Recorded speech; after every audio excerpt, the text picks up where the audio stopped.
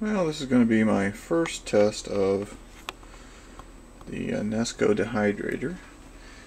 I'm going to try some frozen broccoli and frozen cauliflower. I put just about a cup of each in there. I weighed them.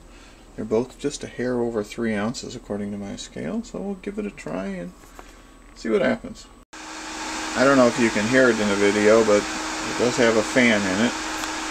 I think the air comes out down under here. Not a whole lot. I can feel quite a bit of air coming in here. We'll have to see what happens. I don't know how well this is going to work.